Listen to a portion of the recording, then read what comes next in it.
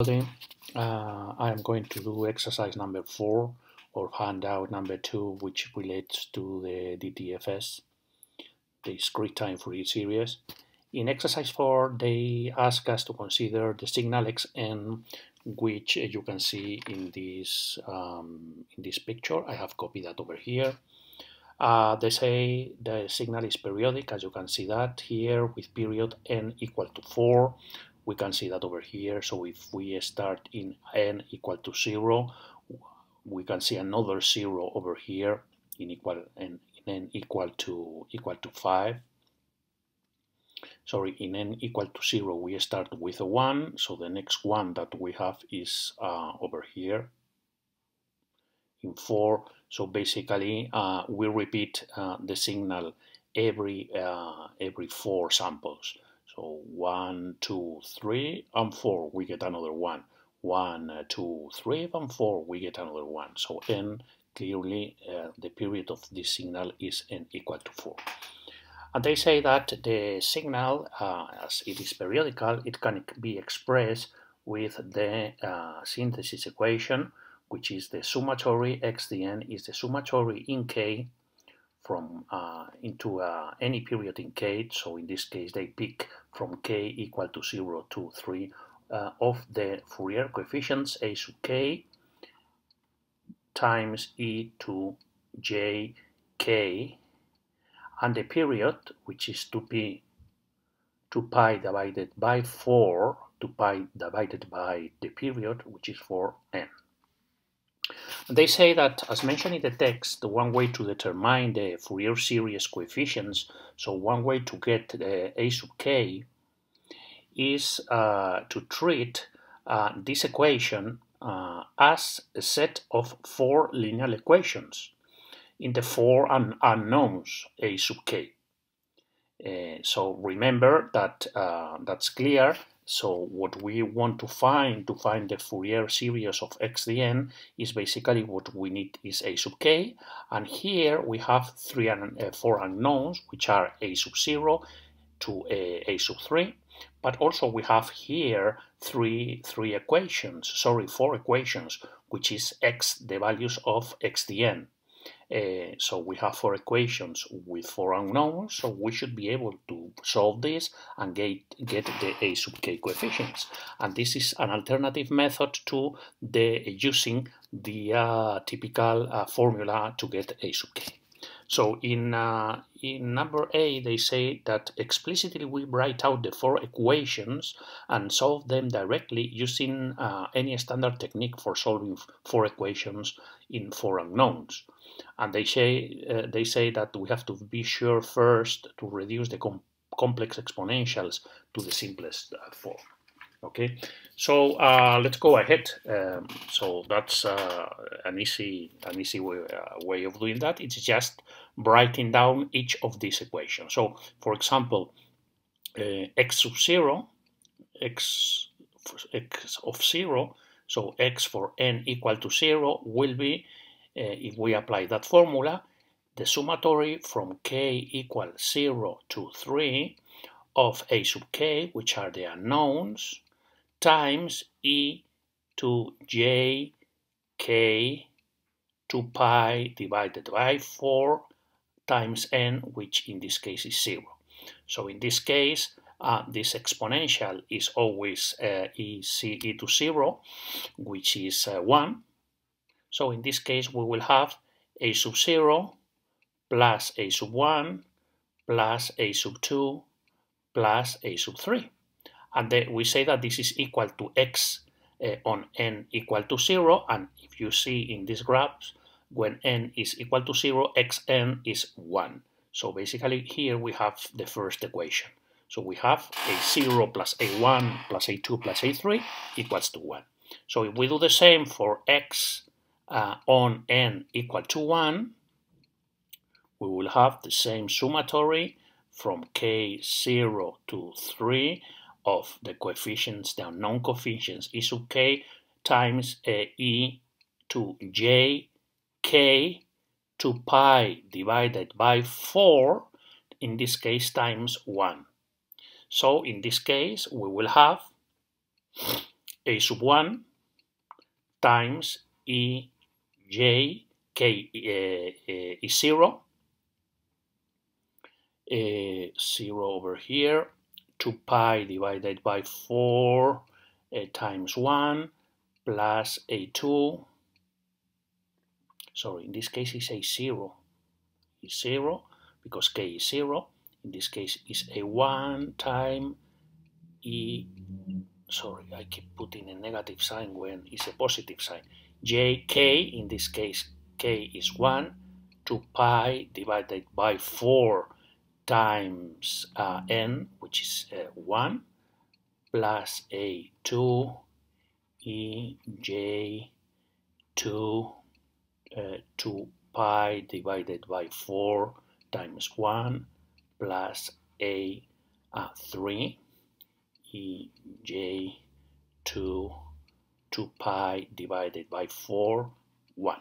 Okay, so in this case e to 0 is 1. In this case we will have e to j p half. So p half, j p half is j. In this case, we will have j 2 pi times 2, 4 pi divided by 4. So this is a to j pi. So a to j pi is minus 1. And here, the last term will be a to j, this is a 3. Okay, so this 3 pi divided by 2 pi, which is minus j. So in this case, this is goes to a0 plus j a1 minus a2 minus j a3, and this is equal to x in n equal to 1. So when n is equal to 1, x dn is 0. So we are here the second equation. So if you do the same for xn equal to 1 to 2, in this case, if you do the same exercise, you will get the following equation: a sub 0 minus a sub 1 plus a sub 2 minus a sub 3, and in this case, when n is 2, x, the value of x is 2, and the last term, which is x in n equal to 3, we have, doing the same, we will have a0 minus j a1 minus a2 plus j a3, and this is equal to the value of a in n equal to 3, which is minus 1. Okay, so what are we having at the end of this process? Basically, we are having 1, 2, 3, 4 equations in 4 unknowns, which are from a sub 0 to a sub 3. And we can solve this. So if you use any method you want to solve this, basically you get the following result. So a sub 0 equals to 1.5, a sub 1 equals to minus 1 times 1 plus j divided by 4, a sub 2 equals to plus 1, and a sub 3 equals to minus 1 minus j divided by 4.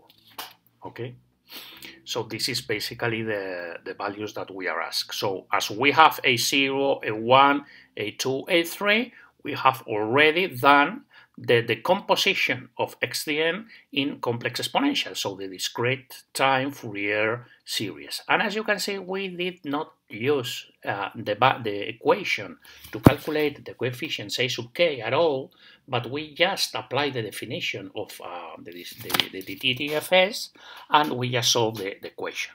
So in number B, they say that we check our answer by calculating the coefficients a sub k directly, that is, using the Fourier series analysis equation, which is a sub k equal to 1 over n, so in this case 1 over 4, the summatory from n in a period, so from n equal to 0 to n equal to 3, of xn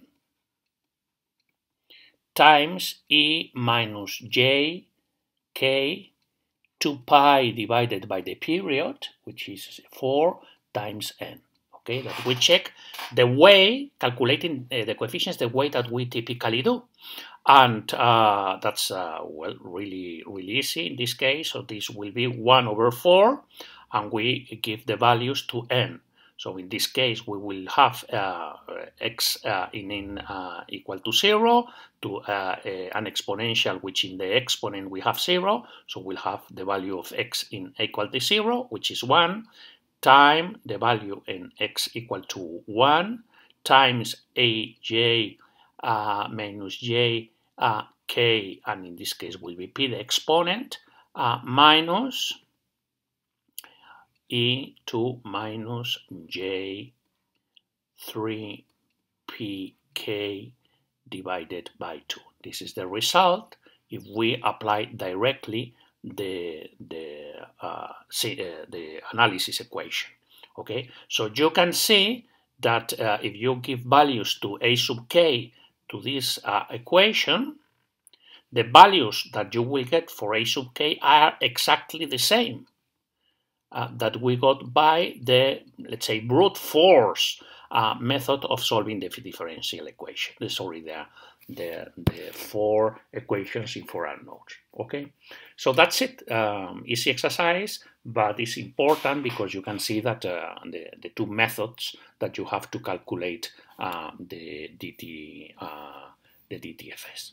Okay, thanks a lot for watching, and I hope to see you in the next video. Bye bye.